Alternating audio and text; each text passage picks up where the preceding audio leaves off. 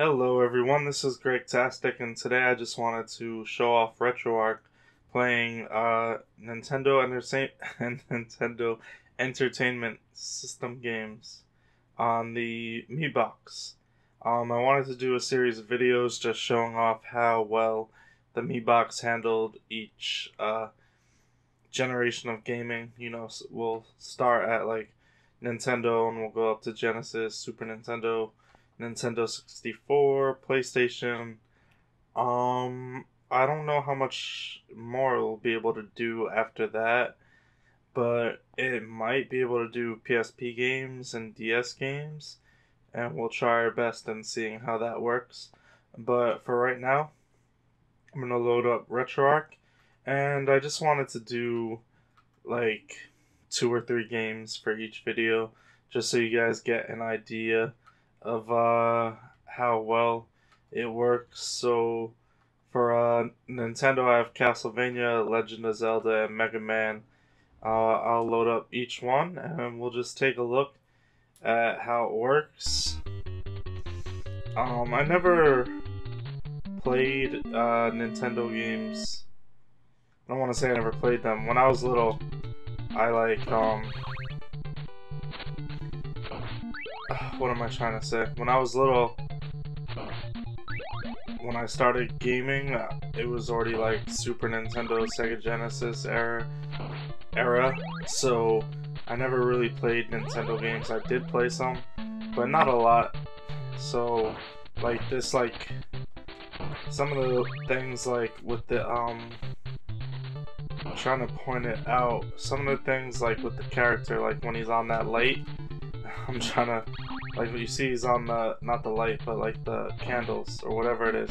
I just accidentally destroyed them, but you see like he starts glitching with the stuff behind him. I'm not sure if that's the emulator or just Nintendo. I'd imagine, I mean, I wouldn't be surprised if it was just the limitations of the console back then.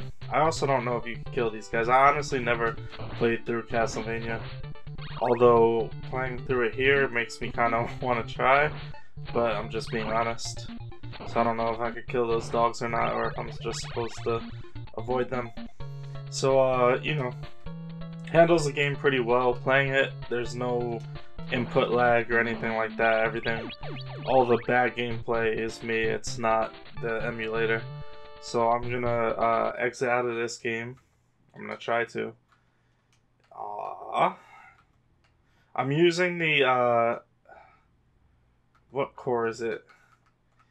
I'm using the Nestopia UE core. There's different cores for each system. That's the one I'm using.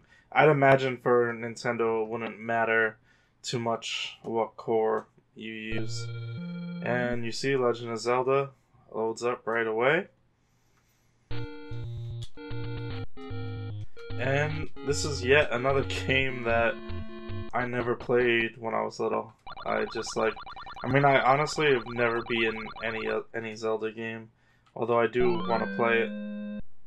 See, like the way that guy was like flashing with Link, Link, but the sword, it just makes me believe that that's like, I realize some people may be sitting here like, you're retarded, you don't know anything about the NES, but it seems like this whole like weird graphic thing that I would wonder if it was an emulator issue is actually a NES issue. Yeah, so no issues playing again, no input lag at all. Buy something? No, I'm good. We're done.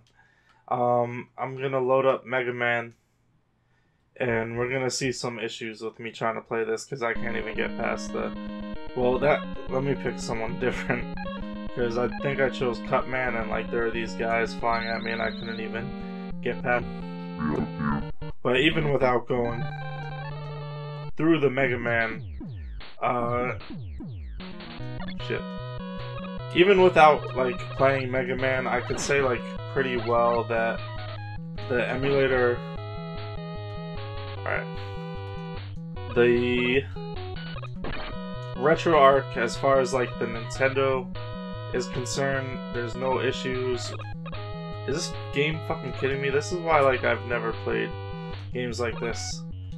If you watch me go play Ninja Senki or whatever it is, like, it's a similar issue. Like, I'm not good at these types of games, and they just make it way too hard. Why can't I just kill this guy? Like, for real.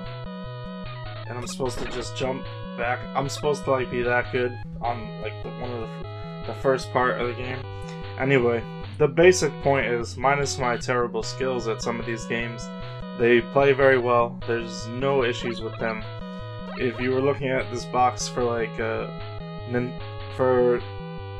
me put it this way. Let me get straight to the point. The NES Classic is, what is it? What's the MSRP? $60? Or is it higher? I'm not sure. I think it's $60. But it's definitely not lower than 60, and it might be higher. So if you're looking at that as like something small to play your games with and be able to play Nintendo games, like that's $60, and that only includes, you know, the games that they include. This is $70. It could do other things, as we're gonna see, and you could get every Nintendo game on there if you want. So it's just, you know, something to consider. Also, you could use any controller you want. I'm using an Xbox One controller now. Not that, like, you wouldn't want to use the regular Nintendo controller, but, you know, I'm just trying to give you an idea of what you're paying for versus what you're getting. So, thanks for watching. I'll be back soon with some more videos and some more just testing of, like, how the emulator and the apps work on the MiBox, and seeing how far you could kind of go with it and how much bang for your buck you could get. But thanks for watching. Please like, comment, subscribe. Check out my other videos, because I do Let's Play videos, and I would love for people to watch them too. And I play games that not as terrible as in this game. So thanks for watching, and I'll see you guys soon.